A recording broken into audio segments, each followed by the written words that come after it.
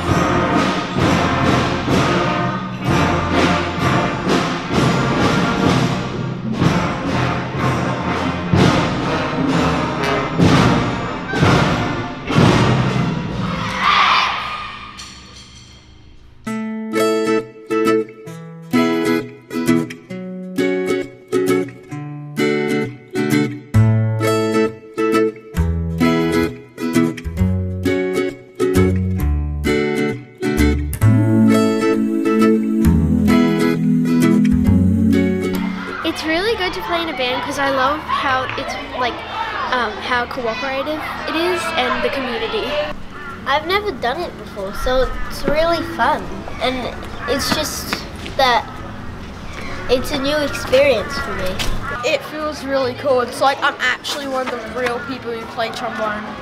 The best thing about being in Karawatha is being able to play my instrument all day long. I've learnt how to play the bongo drums. My favorite part about playing the flute is everything. It's just really cool because sometimes it's a nice sound, sometimes it can go bad, sometimes it can go good. That's why I like it.